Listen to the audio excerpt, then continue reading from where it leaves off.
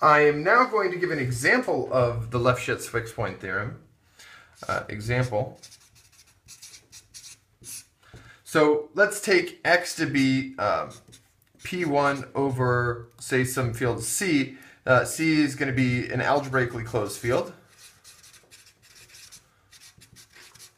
And then we'll take F to be the map from P1 to P1. And it'll take x and it'll map to x plus 1. Okay, and this thing here is viewed on the affine piece. So where x is equal to x0 over x1. And then we have, these are the projective coordinates here. So these are the coordinates for projective space. Okay, so we have this map here. And, okay, so first, okay, we have to compute the left-hand side and the right-hand side, and I'm going to compare them and show that they're equal. So it's all a matter of, we could do either one first. I'm just going to do the cohomology side first. Okay, so let's do the cohomology side, and then I'll compute the fixed points. So the cohomology computation of P1. So to do this, well, this is going to be not so bad.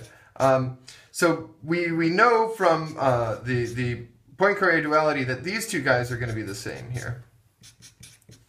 And we're just going to write them down as K here.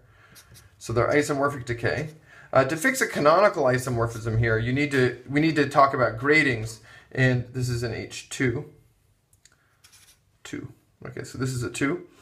So this is actually K minus 1 if we're going to keep track of twists. And sometimes if we're doing like L-adic Italic cohomology, this will be QL. Okay, so we can find that they're the same. We know that the top one is going to be K, and this has to do with the trace. So the bottom one has to match from Poincare duality. We also know the Euler characteristic of this, the topological Euler characteristic. So the topological Euler characteristic here, well, over the complex numbers, this is isomorphic to the points of it are isomorphic to the Riemann sphere, and we have vertices minus edges plus faces is equal to 2 in this case. So and then the alternating sum of the dimensions of the cohomology, or the alternating sum of the Betti numbers, has to be equal to the topological Euler characteristic. And so that means this has to be 2. We already have 2 here, and we can't subtract anything. So that means that H1 of this has to be equal to 0. Okay, so we have computed the cohomology now. And now that we have the cohomology, we can compute the right-hand side of the formula. The right-hand side of the Lefschetz formula. Okay, it says that the I0, 2, minus 1 here of the traces of this operation on the ith cohomology.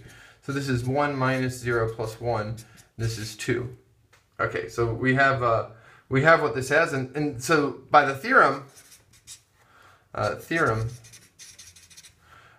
we expect, if the theorem is true, the number of fixed points of f to be equal to 2. Okay, and so we're going to compute this. Let me talk about first how we're going to compute this. So how do we compute this?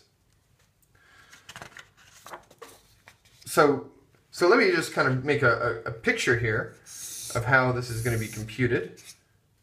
So here's x, okay, and then we have f. We have some map f, and some map f is going to be something crazy. Okay, so this is f. This is the graph of f. And so to find the fixed points, we need to find points where it's not moved at all. And the points where are not moved at all are on the diagonal. So here, this is the diagonal. We call this the diagonal. And so these are just the points here which look like x, x. And so the fixed points here are points like so. Okay, so they're the points which intersect. So these guys here are the fixed points. And so these are equal to where the graph intersects the diagonal. Okay, So we need to find where the graph intersects the diagonal. All right, so let's compute that. Okay, so first off, remember that in affine coordinates, we had the map. So in the affine chart, the standard affine chart, the x1 is not equal to 0. The map f was given by x maps to x plus 1. And so there's no fixed points here.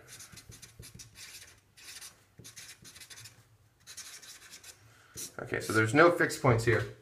So we need to look at it, the chart at infinity.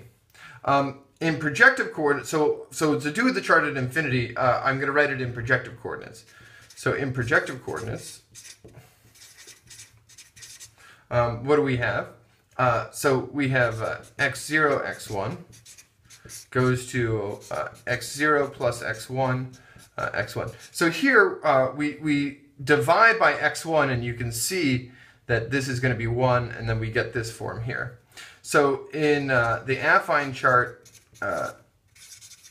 x0 is not equal to 0. We divide by x0. So we get that x1 over x0 maps to, well, x1 over x0 plus x1. And if we let x be equal to x1 over x0, then this thing just becomes x maps to x over x plus 1. So we need to compute the fixed points of this map in the chart at infinity. Essentially, well, okay, and we need to find the so we need to find the fixed points of this map. Okay, or actually the multiplicity. So let me just say again, what our strategy is. We need to compute the intersection here, and so we're going to compute the intersection multiplicity of gamma intersect the diagonal at infinity. So we're going to compute an intersection number. Okay, so that's great.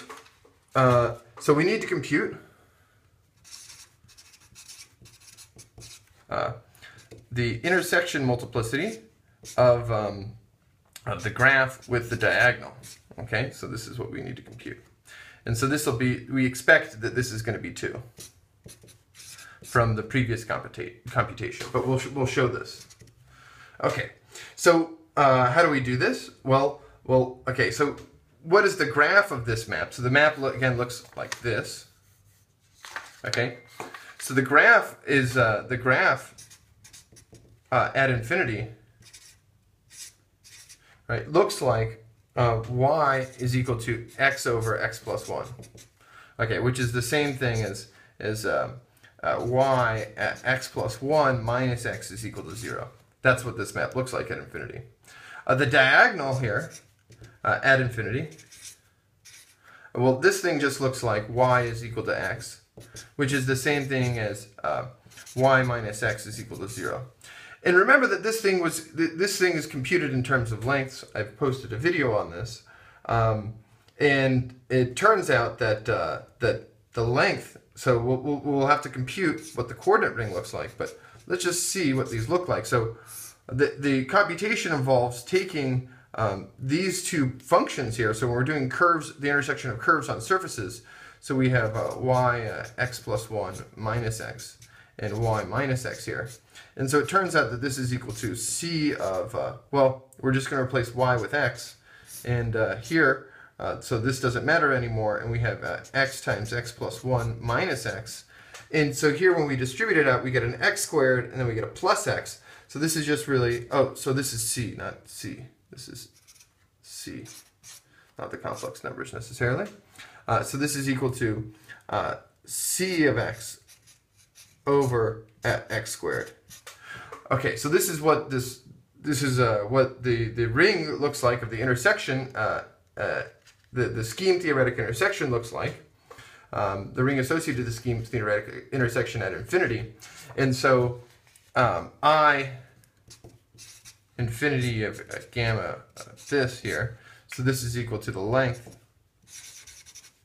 of this ring, C, just an algebraically closed field, here. And this is just a equicharacteristic thing, so this is 2, as expected. So we actually confirmed that we verified the Lefschetz fixed point theorem. Fixed point theorem in the baby most example.